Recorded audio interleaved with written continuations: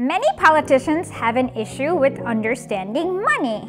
They seem to engage in what I call economic superstition. Here's the truth about how money works. The federal government is neither like you, me, or any small business.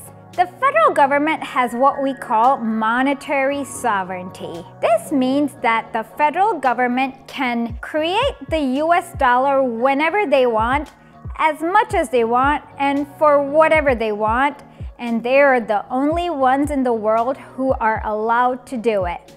10 years ago, when the global economy crashed, we got an inside look at the creation of money through an act of Congress when the Federal Reserve Chair, Ben Bernanke, explained this.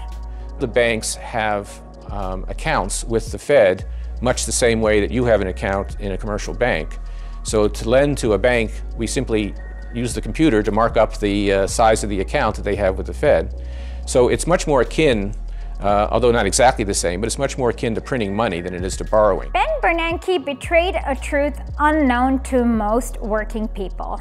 The entire process in which most people believe the government gets its money is actually reversed.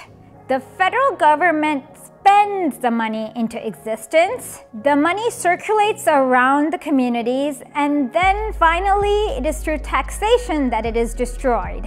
While this is a radical paradigm that can be hard to grasp, let's remember Henry Ford's famous words. It is well enough that people of the nation do not understand our banking and monetary system, for if they did, I believe there would be a revolution tomorrow. The next time a disingenuous person asks you, how are you going to pay for it? The only answer should be with money.